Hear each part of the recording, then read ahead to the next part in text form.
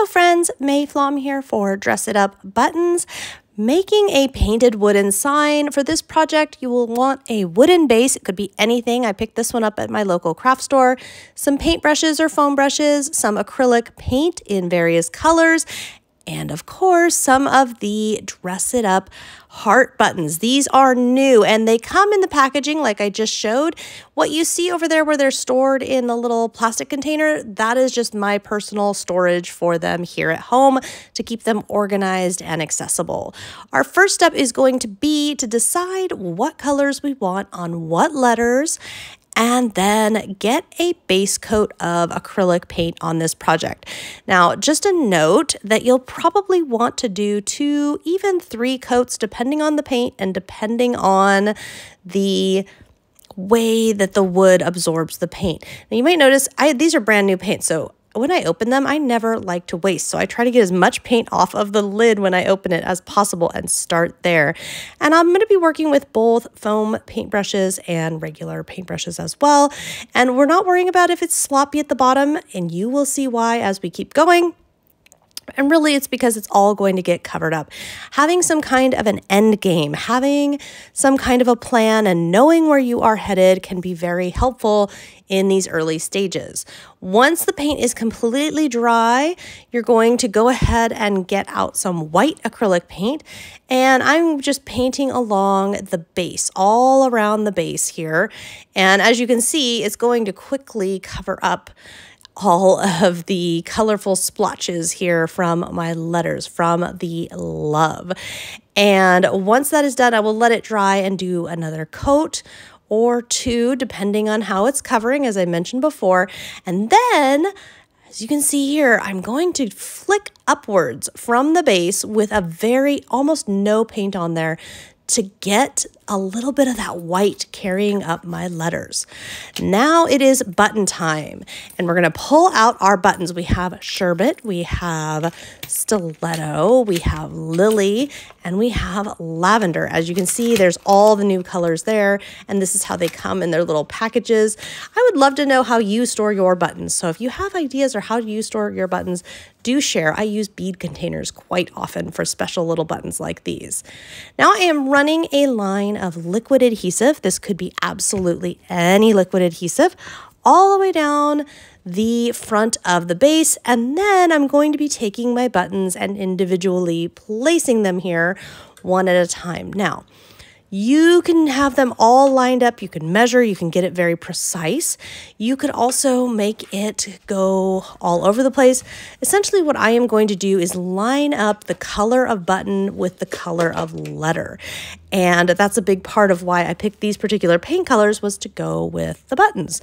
So we can go and we can add as many of these buttons or as few as we would like. I'm using a liquid adhesive that has a fairly long dry time. So it's okay if I go and find different things, or if I go and find some of my craft tweezers, if I want to use tweezers. If you want to use like a pick or tweezers or something to either place the buttons or move them around in the glue once they're down, that can be a really great option to help you get things looking just so. As you can see, I'm just kind of spreading the glue all around my buttons and also adding a little more if needed. We want to be very generous here. This particular adhesive is one that will dry clear and matte finish, so I don't have to worry about it showing up afterwards. And as a decor piece, I don't need to be too worried, but I do like my decor pieces, especially something like this that will come out for January, February, and then get put away. Although it could be year-round, I do want to make sure that the pieces are secure so that the pieces will last. I like to have my decor pieces last at least a couple of years. Now I am putting just a couple of dots on the letters themselves and adding buttons in the colors that I used there on the base. This is going to tie some things together. And this is just so much fun. I love this project because we're getting to feature a bunch of different Dress It Up buttons, and they're really taking over the star of the show. But at the same time, this is a very simple project.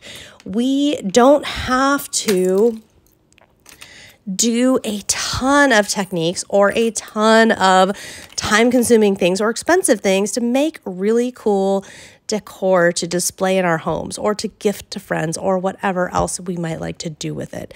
And as you can see, I'm just adding dots of adhesive and then putting my buttons on down. These are such fun colors, all 12 different colors. I can't pick a favorite because I gotta tell you, I love them all. They are just all so pretty.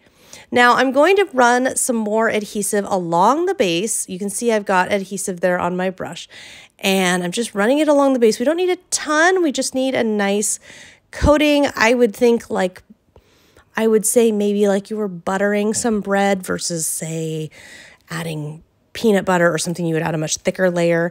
And then I'm taking some white iridescent glitter and just shaking it. So this is going to stick wherever there is adhesive. So I have a little bit at the very bottom of our letters, kind of to mimic the white that's kind of brushed up the bottom of the letters. And you might notice I'm just putting an absolute ton. Yes, we're going to just put a ton of glitter so that it catches wherever it's going to catch.